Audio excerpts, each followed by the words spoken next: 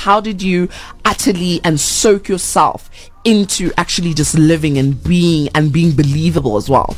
Character Bible. Literally, I'd write down everything about Lesedi, like her age, her name, her surname, where she's from, everything like that. That helped me to transition from Luyanda to Lesedi, you know. And people think it's easy, like I just read lines and I go and say it and I just blab all the lines. I don't. I actually need to make it believable.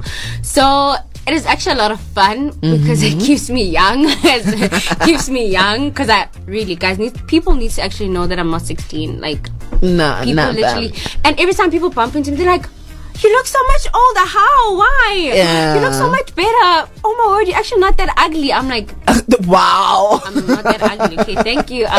Compliment, right? That's a compliment, right? Thank you.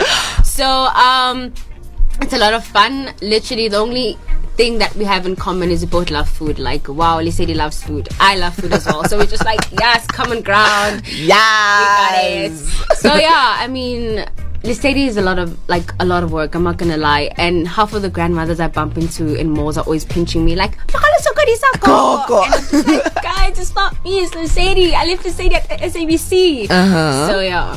So you know, talking about the SABC and talking about gogos literally having to pinch you, do you wake up some days and pinch yourself because you literally are working on a production or TV show that is or has the most viewers on the SABC right now?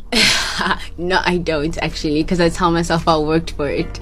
So there's no time to be like, oh, is it true? It is true, because I feel like I deserve it. I worked hard and I'm where I am right now because of my hard work. So I'm just like, yes, I'm doing it. You know, it's all coming to pass.